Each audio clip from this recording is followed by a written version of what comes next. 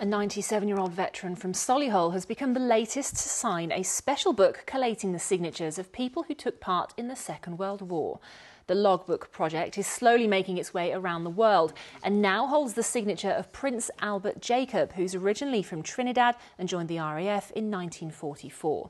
He told us how proud he was to serve in the conflict, while his friend Donald Campbell, who was also in the RAF, told us why the logbook project is so important.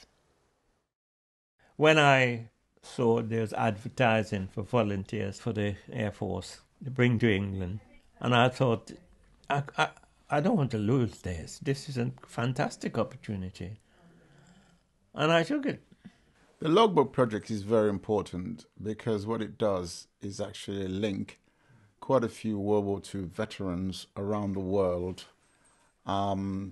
creating this historic document of people, even though they fought against each other, became friends, some of them, later on. It's very important that people know about Prince Albert Jacob because their contribution to Britain has largely not been told, and this must be brought to the fore.